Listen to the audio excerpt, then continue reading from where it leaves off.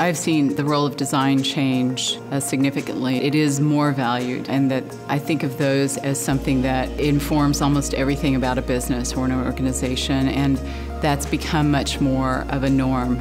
So where design is today is at the pinnacle of what organizations need to do to compete. To get done what they need to get done, they need our help. And for many years, graphic designers have been saying, we need a place at the table, we need to be at the C-level. Well, now we are. But unfortunately, I think there's a lot of people sitting at that table that are not equipped. And one of those that's really critical that I cannot find adequate education for is leadership. How do you orchestrate other people? How do you orchestrate a creative process? How do you sell it to the marketing people, to the engineers? How do you sell that to the client?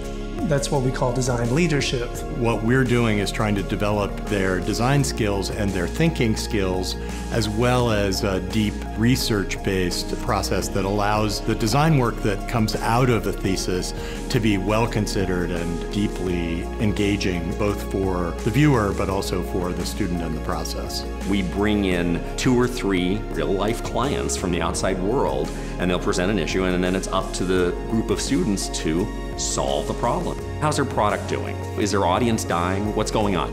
Those are the questions that have to be asked if you're really going to do the job right. What's the point? Why should we care? The why maybe is a good component. Having that strategy or conceptual component where you're thinking about why you should even be doing that is a good way to step back and maybe question what it is you're doing before you even start doing it for the sake of doing it. It may be about reorganizing the whole process of how the company works, but that's where the design thinking is coming to. You have to really outline the problems of the brand, not just visually, but in a big aspect. So they don't give you the answers. They see what works and they see what doesn't work, and they just kind of push you towards there, and hopefully you figure it out.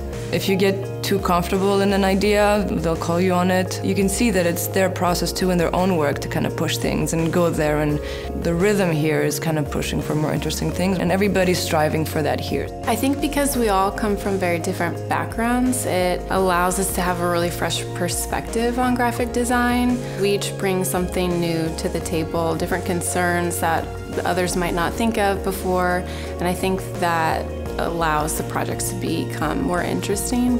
We're the ones that have this sort of strange vision and are able to see things big, but we also can fixate on the tiniest detail. And it's a really rare combination that I think designers inherently have, which makes them so valuable. ArtCenter is a place of incredibly ambitious people. And that kind of ambition to really push whatever you're doing to the highest level, you find in our faculty, you find in our students. So we're looking for raw energy. If someone is driven by an idea, by the need to express, by the need to shed light on something that they feel is not being noticed, when they have this drive to do something, then ArtCenter is the right place.